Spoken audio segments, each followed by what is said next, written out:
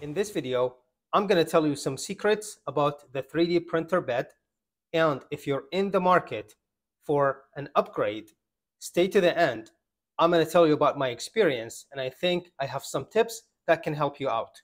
Now, first thing first, this is just my experience and my opinion. Please do your own research. Let's get into it.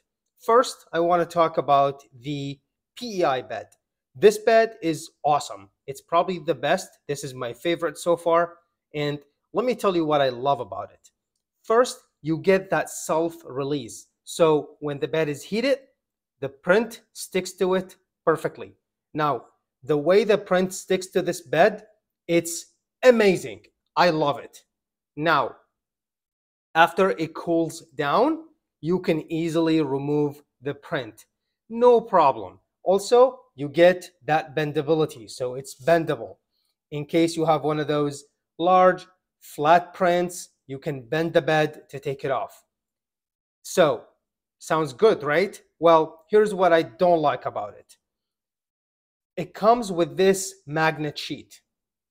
And as you remove the bed, you see, like, first, if you put it back, like you see, like the way it sticks, you cannot easily align it well. So to get the alignment right, it is kind of annoying a little bit, but you can get it right. It's not a big deal. But also, when you remove the bed and putting it back, you're kind of pulling on the hot bed and could mess up the leveling, could mess up the alignment. So I've realized that I am re-leveling and realigning the bed more frequent because of this. Now, I have a CR Touch, I have the strong pads, so if you have the weak springs and you don't have a CR Touch, this might be a trouble.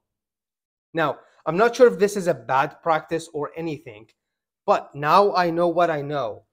I would not recommend installing the magnet sheet. I would use this bed with the clips, the original clips. Remember these? They come with your original bed. I would recommend using this bed with these clips. Again, this is just my opinion. I'm not sure if this is bad practice or anything. Look it up. But now I know what I know. I would not have installed the magnet sheet. I would just use this with the clip. See, right away, it's just like it gets stuck in here and you have to pull it up again, and you end up like really messing up the leveling of the bed when you do it frequently. So let's talk about the next bed here, which is the default bed. See, this guy is awesome. I love it. It's bendable. Now, it's not as easy to clean. However, it comes with your printer, so it is free. And it is easy to damage when the nozzle come close, or especially if the nozzle is heated and it bumped into it, you can easily damage this bed. So that's what I don't like about it. I love that it's bendable, and yeah, I don't want the magnet. See how easy that is to align? I can easily align it, use the clips. I love those better. So far so good. This one is a little bit cheaper. The PEI bed is a little bit more expensive, but it's very durable. Love the material, the way the print sticks to it, worth the money in my opinion. The third bed that I've been experimenting with is the glass bed. And this might not be your best option.